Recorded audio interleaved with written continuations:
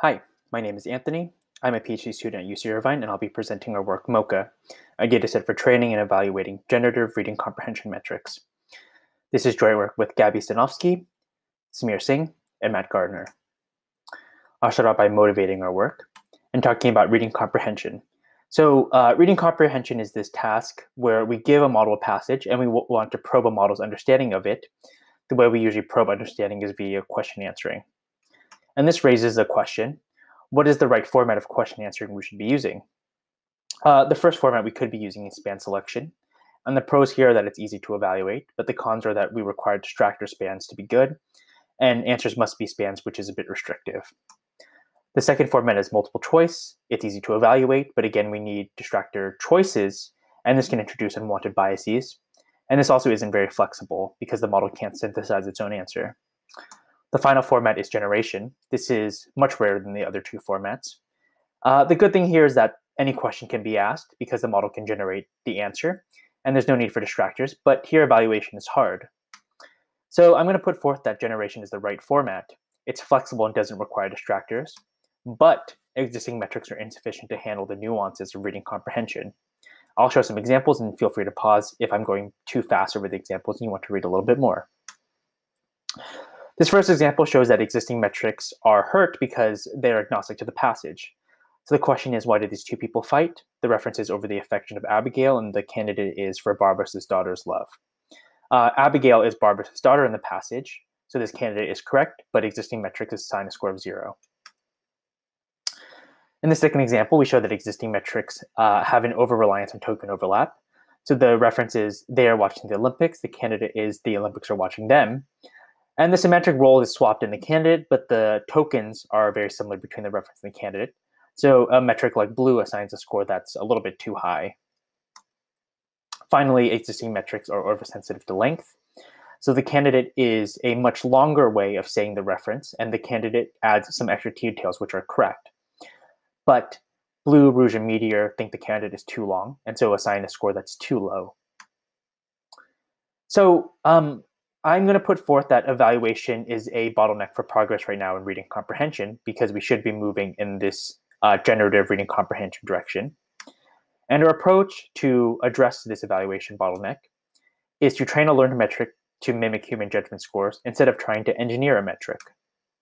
The pipeline for doing this is to first collect candidate answers, have humans score these answers, and then finally to train a model to mimic these scores. All right, so this leads us into MOCHA, and I will now be talking about it. MOCHA is a data set that takes a bunch of question answering instances, pairs them with candidates and their associated human judgment scores on a scale of 1 to 5. MOCHA has candidates from 6 constituent QA datasets, and we collect from so many datasets because we don't want a learned metric to overfit to any instances. We don't want our learned metric to overfit to the nuances of any QA dataset.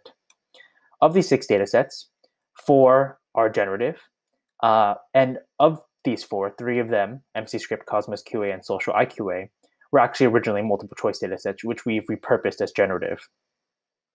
2 of them, Drop and QuoRef, are span selection datasets, and the reason we included them is because we were curious whether a learned metric could do well in evaluating span selection datasets.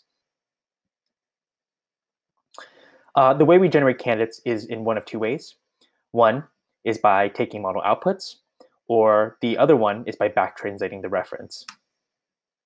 So in total, MOCHA contains 40,000 candidates, and we split these 40,000 into training, validation, and testing sets. Once we have these candidates, we then gather human judgment scores using this interface.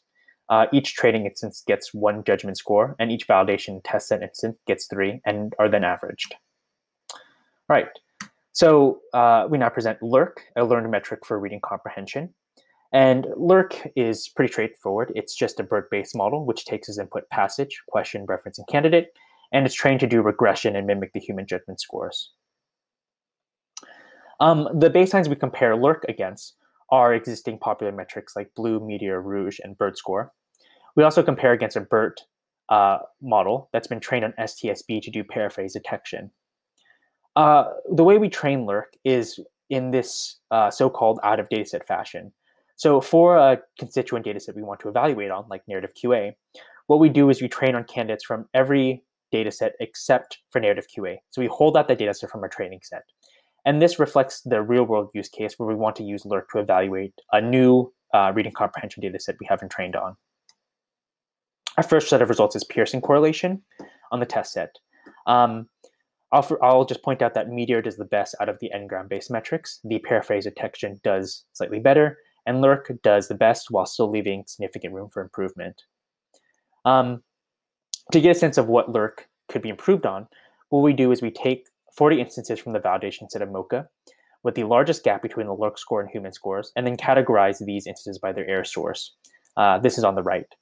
So these errors come from LERC not recognizing when the reference and candidate have the opposite meaning, when they have the same meaning, LERC not using the passage enough, so not being able to resolve things like co-reference.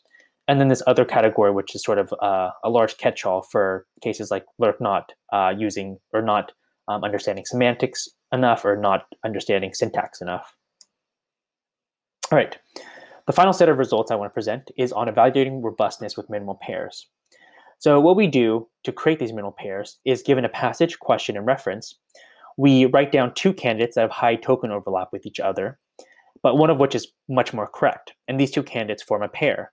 So an example is on the right, where we have this question, who is Frenchman de Vac, the reference, a fencing master who kidnapped Norman, and these two candidates that replace the name Norman with two other names. The first candidate actually is a perfect answer, because Richard is Norman, while the second candidate is not. So in total, we have 200 minimal pairs. What we do with these minimal pairs is, given one of them, we ask the question, can a metric recognize which one of these two candidates is better? Or in other words, does a metric assign a better score to the better candidate? This is sort of like a ranking score or a classification score. I also want to point out that minimal pairs were created to test understanding of a variety of phenomenon. So we have examples in the paper of each of these. Here are the results of the minimal pairs. BERT, Meteor, and Rouge get very close to the random guessing baseline of 50% because they rely on token overlap, and both candidates have very high token overlap with each other and with the reference. So it's hard to distinguish which one is better. BERT and STSB do slightly better, and LERC by and far does the best at 80%. All right, some concluding thoughts. So the first takeaway is that given that you have training data for the domain or task you want to evaluate on, a learned metric is probably preferable to an engineered one. But that's not to say a learned metric is perfect.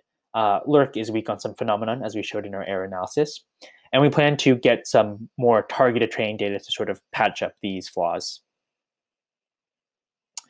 The final takeaway is that we hope that MOCHA and LERC will allow better generative QA datasets to be created, harder ones, which will hopefully in turn allow better generative models and better candidates to be created, which will in turn allow LERC to be improved. And we hope that LERC sort of spurs this continual cycle of improvement. We have a landing page at lmnlp.org/MOCHA.